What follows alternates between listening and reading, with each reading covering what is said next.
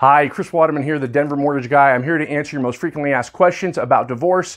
And let me give you an example. There's a husband and wife getting divorced. The husband is leaving the marital home and the wife wants to keep the home.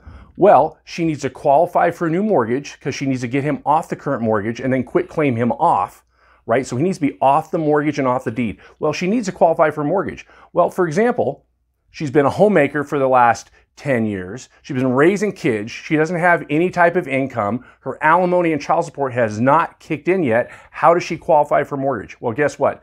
Since we've been doing this for such a long time, we help lots of people going through divorce or separation get qualified to buy a home or to refinance their current home. We actually have loan programs specifically for this type of transaction. Now look, guidelines change all the time.